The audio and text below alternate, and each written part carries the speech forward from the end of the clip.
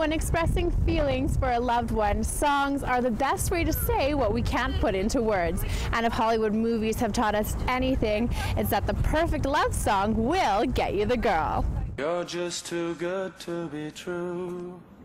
Can't take my eyes off of you. I'll miss you, kiss you, give you my coat when you are cold.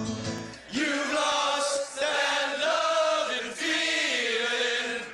I wanted to dive a little deeper into this topic and find out what the greatest love song ever written is, so I turned to the experts, Lethbridge radio DJs. The greatest love song of all time would probably be New Kids on the Block. I Won't Forget You, Girl. Is that what it's called? Please Don't Go, Girl, I believe is the... Lifehouse, Everything. It's kind of a longer song, but I always thought, oh, if I ever have a first dance at a wedding, that's the song that I would pick.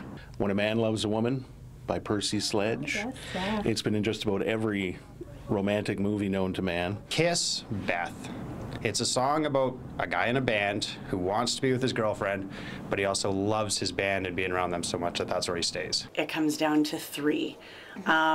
Take My Breath Away from Top Gun. Dirty Dancing, Time of My Life. Oh, that That's is a good so one too. good, right? Yeah. And then classic Elvis, I Can't Help Falling in Love with You. Elvis's I Can't Help Falling in Love with You. I love that song. There's so many different versions of it, and it's the cutest love song ever. In your opinion, the greatest love song ever? I like big butts and I cannot lie. You know, most other brothers can't deny that when a girl walks in with an itty-bitty waist and a round thing in her face, you get sprung. So, what are you gonna do? One of my all-time favorite songs, obviously, is a country song by my favorite artist, George Strait, I Crossed My Heart. I don't care what anybody else around here has told you. The greatest love song of all time is Paul McCartney with Maybe I'm Amazed. Hands down. It's a toss-up between Paul Anka's She's Having My Baby and LL Cool J's Doing It. Greatest love song ever written, Don't Cry by Guns N' Roses, because it made girls fall into my arms.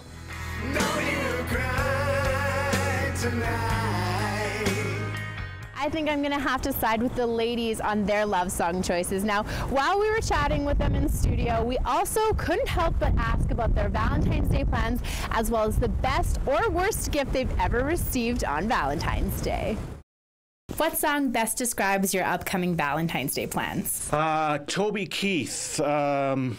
I'm not as good as I once was, but I'm as good once as I ever was. Just kidding, Mrs. Brooksy. Either girls just want to have fun or rock and roll all night. I'll be swinging single, so anti-Valentine's Day, here I come once again. I don't know if I have one. My fiance, she's a big country fan, so I'm sure she's got a whole bunch involving me driving her around in a pickup truck. Sister Christian, oh, the time has come that I forget. Just go with Loser by Jack. Exactly. I don't think it's been written. And maybe I'm wrong. Maybe there's a song out there about napping. Please leave me alone. I want to take a nap. We'll go out for dinner later on. I just want to nap. Is that a song? All by myself.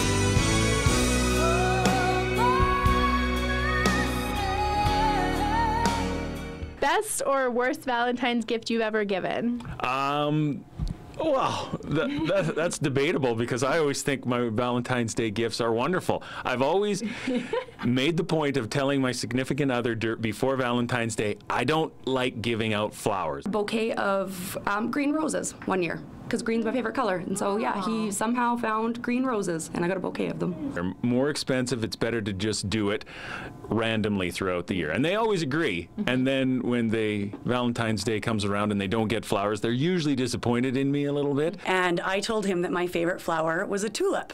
And so comes Valentine's Day, and he hands me this pot full of dirt. And he said that he was going to get me roses, but ran around to every flower shop in Lethbridge looking for tulips, but they don't bloom in February. So he potted some for me, and they should bloom like in a couple of weeks. How cute is that?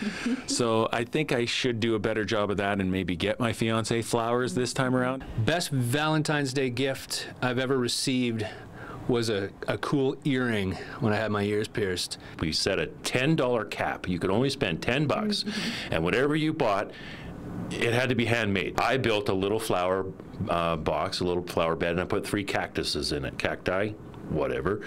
What I got was a little, what are they, sock monkey? And that sock monkey sits beside me on the couch each and every night, and it's a healthy reminder of who I married.